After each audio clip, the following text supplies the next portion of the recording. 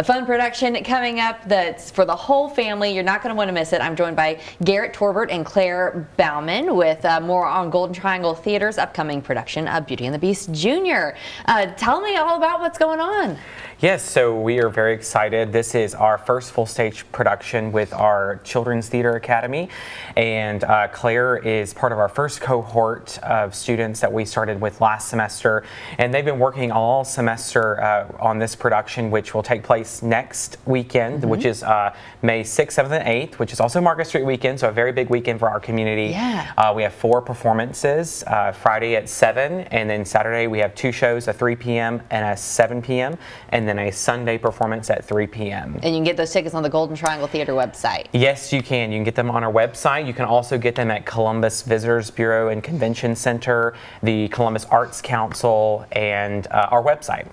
All right, and Claire, obviously you're the star, you're Belle. What is it like to play such an iconic character? It's so fun. I'm really excited to do it. It's a lot of pressure because, you know, there's so much on Belle, but it's really exciting, and I'm really glad I'm able to do it. Tell us about all the preparation that went into it. I mean, but with the costumes, the character, you must have been working so hard. Yes, so much. Memorization, characterization, staging, all of that.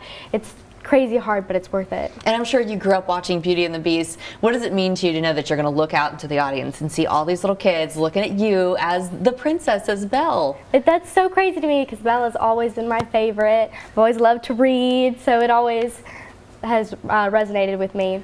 And so I'm so excited to play her and know that little girls will look at me and be like, oh, she's a princess. They're going to want lots of pictures after that show for sure. You guys are encouraging families obviously to come out. Anything else you want them to know as they head to the production? We would love to have you come out. We are doing this production at Columbus Middle School, so we're supporting their program there.